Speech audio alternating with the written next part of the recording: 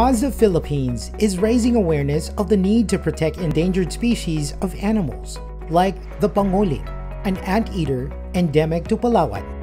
It is also raising awareness of the arrival of its new pickup, the BT50 4x4 Pangolin.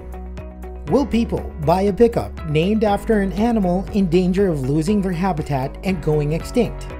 Mazda thinks they will, because the BT50 4x4 Pangolin has all the attributes that people need in a pickup.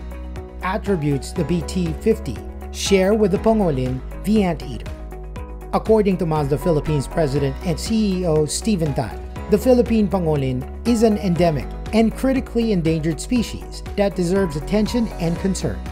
Like the BT50, it is a reserved yet highly proficient hard worker. In launching a pickup named after the Pangolin, Mazda said it was acknowledging the important role everyone plays in preserving the delicate balance of the environment. The BT50 4x4 Pangolin is powered by a 3.2-liter, 5-cylinder common rail turbo diesel engine that generates 200 horsepower and 470 Nm of torque. It can load cargo up to 1,086 kilograms in weight or 1,214 liters in volume in its reinforced cargo bed. The Pangolin cabin can accommodate 5 persons comfortably in leather-upholstered seats. Infotainment comes from a 7-inch touchscreen JVC infotainment system with Apple CarPlay and Android Auto smartphone mirroring capability.